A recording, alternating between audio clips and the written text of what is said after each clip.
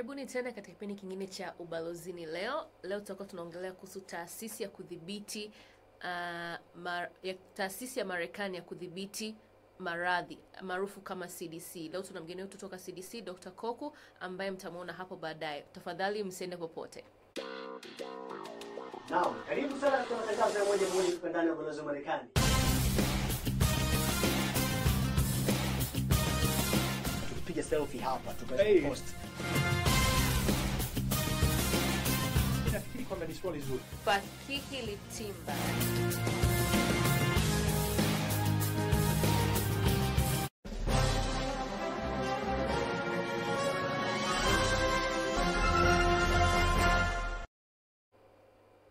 Karibuni tena. Kama nilivyotambulisha hapo awali, leo tuko na Dr. Koku kutoka Taasisi ya Marekani ya Kudhibiti Maradhi almaarufu kama CDC. Karibu sana Dr. Koku. Asante sana Karen, nimefurahi kuwa na nyinyi leo. Asante sana. So Dr. Koku, kwa kuanza labda tuelezee kuhusu historia ya taaluma yako.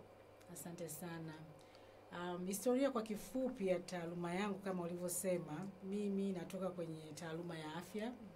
Degree yangu ya kwanza nilisoma udaktari wa meno chuo kikuu cha Dar es Salaam cha Muhimbili.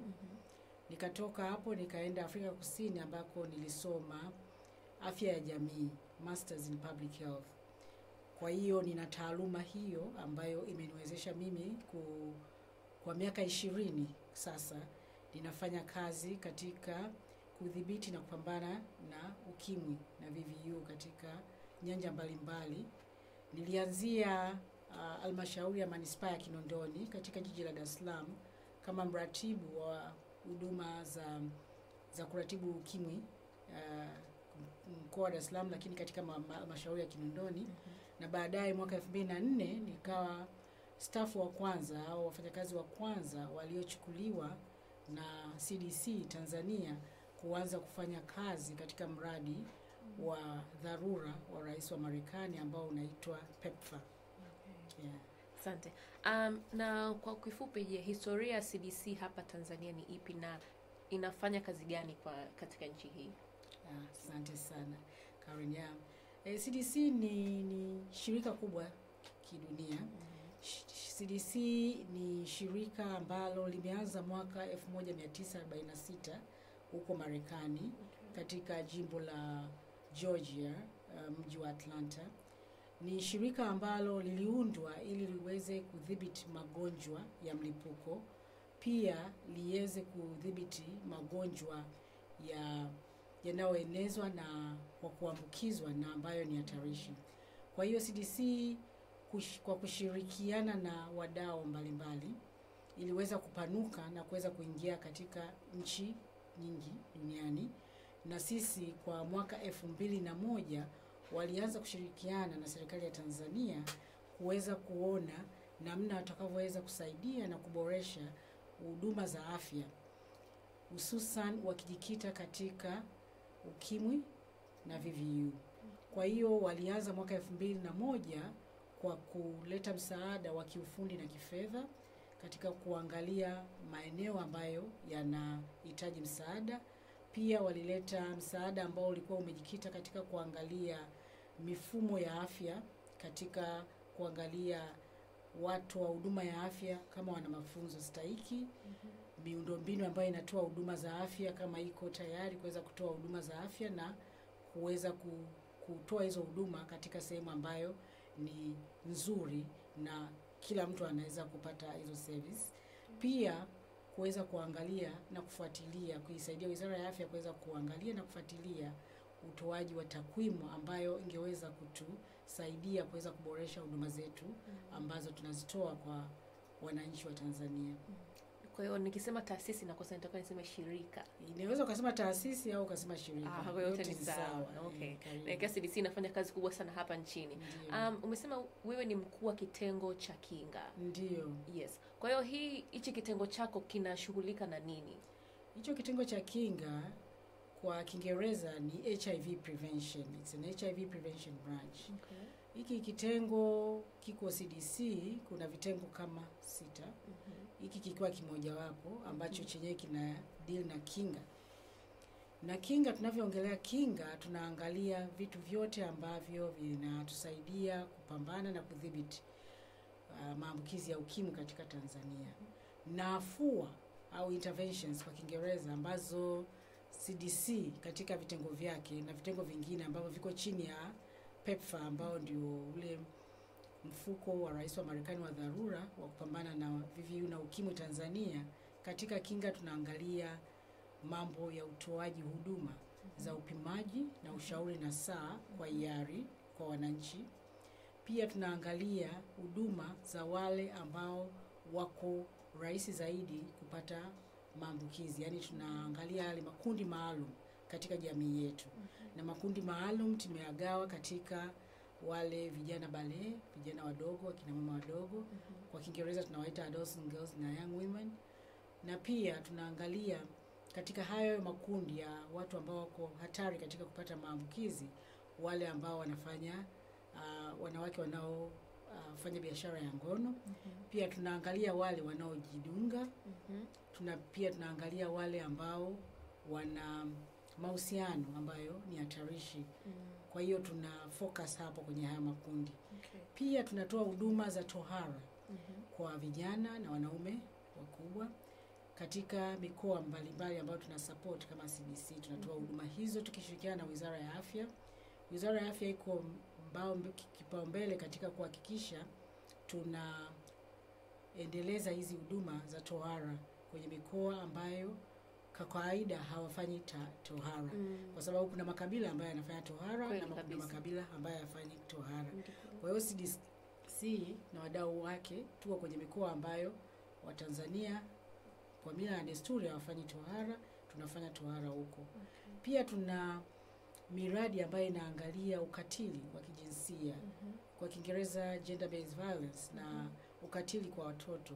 Hizi ni afua ambazo zimetengenezwa na kuingizwa katika hizi afua nyingine ambazo tunazitoa ili kuhakikisha ukatili haupo, katika kuhakikisha hakuna muendelezo wa maambukizi. Kwa sababu kama unavyojua kuna ukatili wa kijinsia na ukatili wa watoto, tunawafanya hao wanakuwa katika hali ya hatarishi zaidi ya kupata maambukizi. Pia tuna programu ambazo zinaangalia takwimu zetu, ufuatiliaji wa takwimu, kwa sababu bila takwimu hatuwezi kuboresha hizi huduma ambazo tunatoa kwenye jamii. Kwa hiyo tuna programu ambazo zinaangalia takwimu zetu tukishirikiana na Wizara ya Afya kuweza kuziboresha na kupata takwimu halisi ambazo zinasaidia sisi tuweze kufanya maamuzi sahihi katika kuboresha na kuzingatia wapi twende katika kupata matokeo makubwa zaidi au kupata epidemic control kama tunavyosema katika Kiingereza. Asante.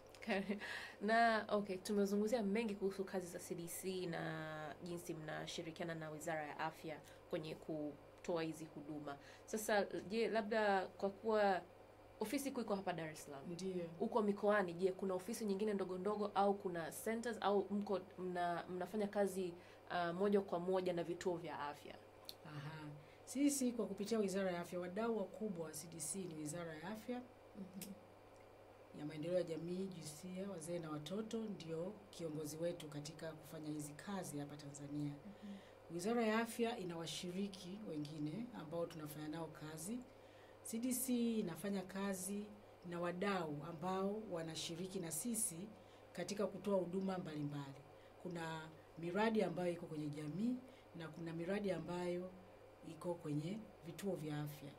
Kwa hiyo tuna wadau ambao ni wengi ambao wako katika mikoa ya CDC 12 ambao wanatoa huduma katika jamii na wanatoa huduma katika vituo vya afya, wakishirikiana na serikali za mitaa ambazo ziko kwenye level za wilaya, level za mikoa mpaka level za kata.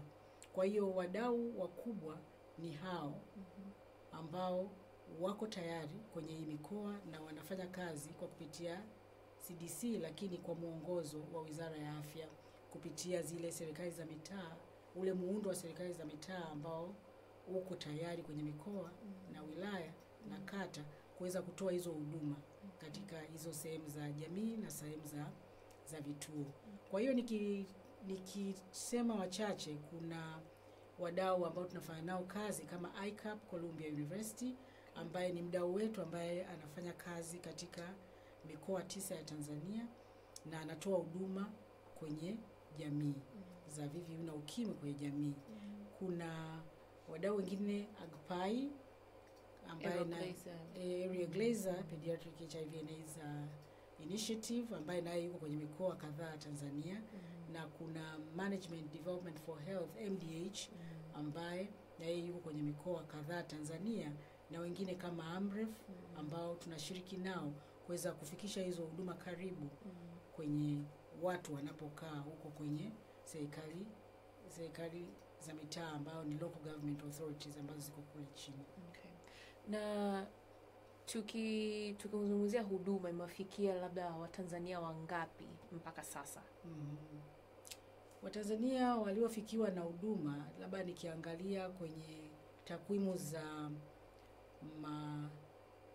matunzo na tiba, yani care and treatment services, ambapo tunatoa huduma tukishirikiana na Wizara ya Afya, kutoa huduma ya dawa za kufubaza virusi vya ukimwi. Takriban kwa takwimu tulizonazo za mwaka 2017 tumefikia zaidi ya watu 500,000 kwa huduma hizi, ambao wako katika hii mikoa ambayo nimeitaja 12, ambayo mikoa mingi iko kanda ya Ziwa, ambapo CDC ndio amejikita kufanya kazi huko. Asante sana Dr. Koko. Mtazamaji, kama unajiunga nasi, kipindi hewani ni Ubalozini leo, na leo tunazungumzia taasisi ya Marekani ya kudhibiti maradhi almaarufu kama CDC. Tupate mapumziko mafupi, tukirudi tutasikia mengi kutoka kwa Dr. Koko, na ana mengi sana ya kutuelezea. Msicheze mbali.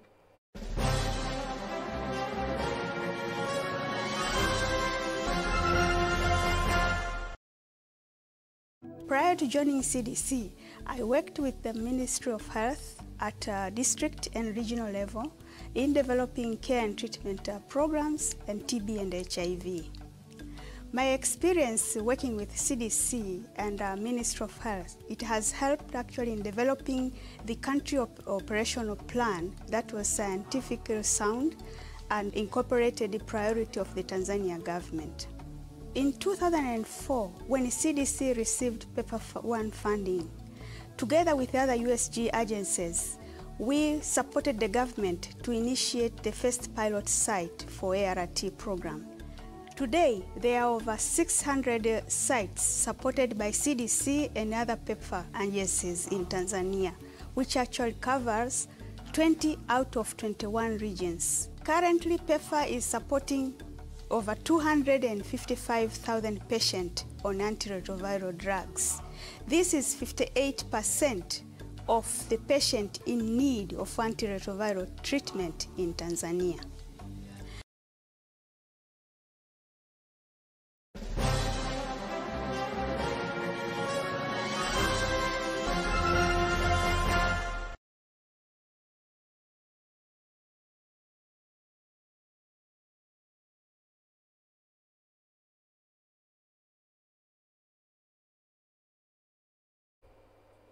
Karibuni tena katika kipindi cha Ubalozini leo. Kama nilivyotumisha hapo awali, tuko na Dr. Koko kutoka Taasisi ya Marekani ya Kudhibiti Maradhi CDC.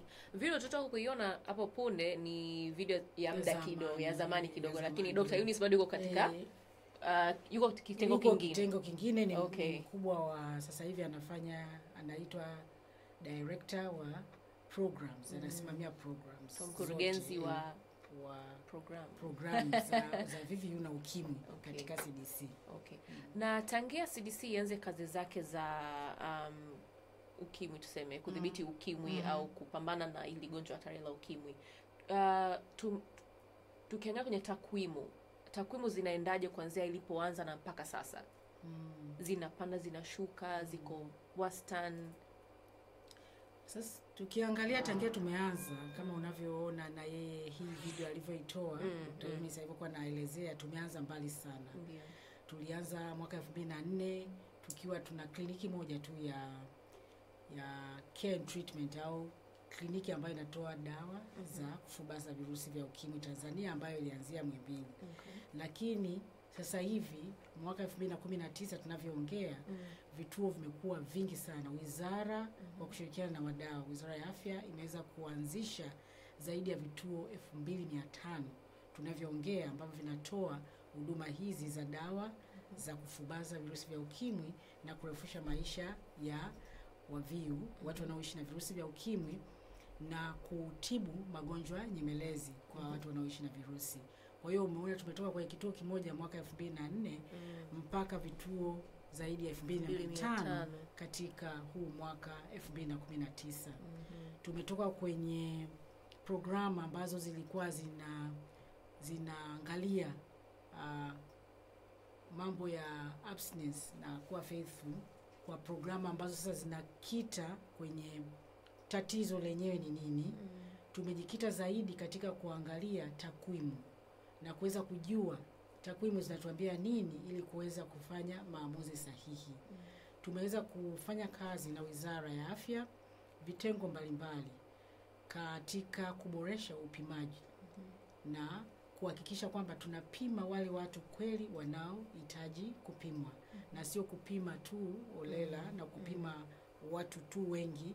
Tunaenda kwa kuleta mikakati au afua ambazo kweli zitaenda kwenye kupima wale watu wanaohitaji kweli kupimwa, na tupate wale ambao wana VVU tuweze kuwaingiza katika matibabu na tuweze kuhakikisha tunabaki nao kwenye tiba na tuweze kufubaza vile virusi, viral load suppression, ili tuweze kuwa na Watanzania ambao wanaishi na virusi vilivyofubazwa.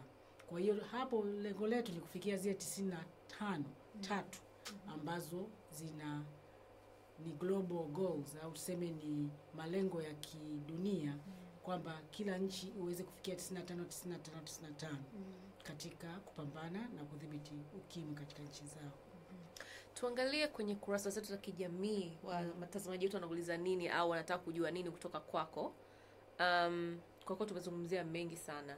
Na I'm sure watazamaji wana kiu ya kujua mengi zaidi, labda ambayo tumesahau kuuliza. Tukisubiri kuona maoni, je, hivi vituo 2500 viko katika mikoa mingapi? Kwa PEPFAR, kwa ule mfuko wa dharura wa kudhibiti ukimwi wa Rais wa Marekani, viko katika mikoa zaidi ya 25. Kwa tunakaribia kukava Tanzania nzima. No, okay. Na je, tumepata comments zaidi. Kutoka kwa Gerald Beda, anasema ni pendekezo elimu ya ukimwi ingefundishwa kama somo kuanzia msingi hadi sekondari. Asante sana Gerald Beda. Gerald anapendekeza elimu iende katika nyanja mbalimbali za mafunzo. Je, kuna program kama hizo kupitia CDC? Yeah, CDC na programu ambazo zinaangalia vijana. Kuna programu za vijana ambazo zinafanywa na wadau wetu kama nilivyokueleza. Kuna programs za Dreams, kama umeshawahi kusikia Dreams. Kuna programs za helpline ambazo CDC inafanya kupitia na taasisi au NGOs ambazo zimejikita katika mashule na zinaangalia kusaidia kuelimisha watoto ambao wako mashuleni na ambao hawako mashuleni. Miaka ya nyuma CDC ilifanya kazi na Tanzania Institute of Education katika kuandika mtaala au curriculum ambayo itaweka stadi za maisha katika kufundisha watoto kwenye shule zetu za sekondari na primary. Na huo mtaala una components za life skills au stadi za maisha ambazo zinaongelea na kutoa elimu kuhusu VVU na ukimwi kama pati ya masomo ambayo watoto wanasoma. Okay. Tukirudi kwenye maeneo ya kutoa huduma, je, kama CDC inachaguaje maeneo haya, au ni kupitia kwa wale partners ndio mnaenda kufanya kazi kwa, au kuna kitu gani ambacho mnaangalia mpaka muamue mnaenda kufanya kazi eneo fulani? Swali zuri sana. CDC ikianza kufanya kazi au tukianza kuchagua, tunashirikiana na mashirika ambayo yote yako chini ya huo mfuko wa dharura wa Rais wa Marekani ambao ni PEPFAR. Tunapanga kwa pamoja. Tunakuwa tuna mkakati wa pamoja katika kupanga twende wapi kuna hitaji zaidi. Tukishirikiana na serikali ya Tanzania na taasisi zake. Kwa hiyo kwa kila mwaka tunavyoanza kupanga, tunaita ni country operational plan, ambayo inaangalia kazi zote za kudhibiti ukimwi, malaria na kifua kikuu katika Tanzania zitakwenda wapi, katika mikoa gani, kwa kushirikiana na wizara. Kwa hiyo tunatumia sana takwimu ambazo zinatoka Wizara ya Afya kupitia mifumo ya kupokea taarifa na data ambayo wizara inayo. Pia tuna takwimu zetu kutoka kwa wadau ambao nilitaja mifano kama ICAP, AGPAI, wana takwimu ambazo zinasaidia, na pia tafiti ambazo zinafanyika Tanzania kama tafiti ile ya ufuatiliaji wa viashiria vya ukimwi Tanzania, ambayo imetoa takwimu na taarifa nzuri ambayo imetumika katika kupanga mikakati yetu iende wapi, iwe mikakati gani ambayo ina sayansi nyuma yake kuweza kweli kuleta matokeo makubwa na matokeo ambayo kweli yataleta tija katika kupambana na VVU na ukimwi katika Tanzania. Dr. Koku, I'm sure umetembea Tanzania sana. Umetembea kwa mbalimbali, umeona watu mbalimbali, umekutana na watu mbalimbali. Changamoto gani zilizotokana umekutana nazo katika hii taaluma yako? Changamoto kwa haraka. Changamoto ni Tanzania ni kubwa sana. Tanzania ni kubwa. Yaani kama nikiendaga Kagera, yaani unaona tuko kama tunaenda kwenye vijiji au mwalo wa wavuvi kule Ziwa Victoria. Unaona huduma wadau wetu wanavyohangaika kutoa zile huduma, kwa sababu unajua wavuvi wanahama. Sasa kama unamwanzisha mtu dawa yuko kwenye mwalo labda wa Igabilo huko Kagera, na huyo mvuvi baada ya muda kama fishing season au ule msimu wa samaki umeisha, anahamia mwalo wa Mwanza au anaenda Sengerema au wapi, unakuta changamoto ni kubwa sana kumfuatilia na kuhakikisha huyu mtu kabaki kwenye dawa na virusi vyake vimefubazwa na anaendelea na matibabu. Kwa hiyo unaona jinsi wadau wanavyohangaika, tukishirikiana na wizara kuhakikisha kwamba huduma zinafikia watu. Na Tanzania ni kubwa, lakini Wizara ya Afya ina mikakati thabiti ya kuhakikisha kwamba ikishirikiana na CDC, USAID, DOD na wengine tunaweza kuwafikia. Kwa hiyo changamoto kubwa ya haraka ni kwamba Tanzania ni pana, ni kubwa, ina makundi ya watu wengi, ina sehemu ambazo zinafikika, ambazo hazifikiki.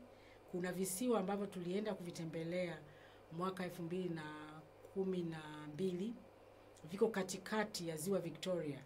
Tulitumia masaa 6 kwenda na masaa 6 kurudi. Kuna programu kule za tohara, programu za kuzuia maambukizi ya mama kwenda kwa mtoto, ambazo zinapelekwa na wadau kwa kutumia hizi boti ambazo ni hatarishi kweli, lakini watoa huduma wa wizara wakishirikiana na hao wadau wanaenda kwenye hizo field visits kwenda kuhakikisha kwamba wanawafikia yule Mtanzania wa mwisho ambaye yuko kwenye hicho kisiwa. Sababu wengine wanaishi huko, ndio maisha yao. Kwa hiyo changamoto ni nyingi, lakini kubwa ambazo mimi nimeziona ni hizi. Je, kwa Watanzania wanapokeaje huduma hizi? Je, yani kumekuwa kuna tuseme mapokeo chanya au kumekuwa bado kuna ule mvutano kwamba kwa nini mimi niende? Unajua tuna ile tamaduni kwamba nikijulikana na ugonjwa huu labda society au majirani, ndugu nini watanitenga. Je, kumekuwa yani wanapokea vipi hii huduma? Kwa sasa tunavyoendelea, mwanzoni kulikuwa kuna unyanyapaa upo, na unyanyapaa ni kitu ambacho kinaenda kinapungua kadiri watu wanapopata elimu na kujua kwamba huu ugonjwa ni ugonjwa ambao una dawa.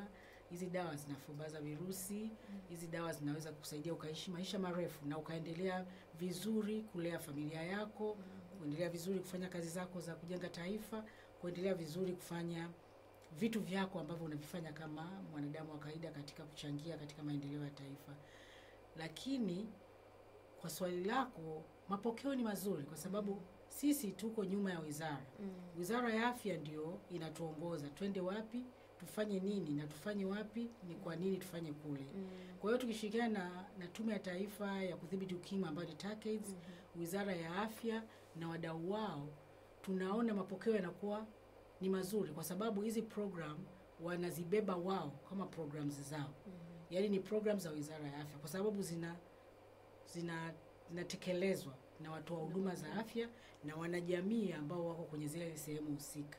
CDC tu ina facilitate au tuseme sijui inafadhili na kufacilitate zitokee, lakini mwenye hizi huduma ni wizara. Kwa hiyo mapokeo lazima yawe makubwa na mazuri. Asante sana Dr. Kuku. Tumeongelea mengi na natumai watazamaji wetu wamefurahia tuko tunaongelea siku hii ya leo. Mpenzi mtazamaji, kama ndio kwanza unaingia, kipindi ni Ubalozini Leo, lakini tunafikia tamati ya kipindi chetu cha leo. Kumbuka kipindi hichi ni kila Jumanne kuanzia saa 6:30 hadi saa 7 kamili mchana. Ukipenda kuangalia marudio ya kipindi hichi, unaweza ukaungana tovuti yetu ya YouTube Usembassytz, na pia usiache kutufuata katika kurasa zetu za kijamii Instagram, Twitter na Facebook @Usembassytz. Asante sana Dr. Kuku, tumefurahi sana. Asante sana Karinga nasi. Asante sana. Karibu tena. Karibu tena mtazamaji wiki ijayo, na tunapenda kuwashukuru kwa wale wote ambao walijiunga nasi, na kwa Gerald asante sana kwa maoni yako. Tutaonana wiki ijayo.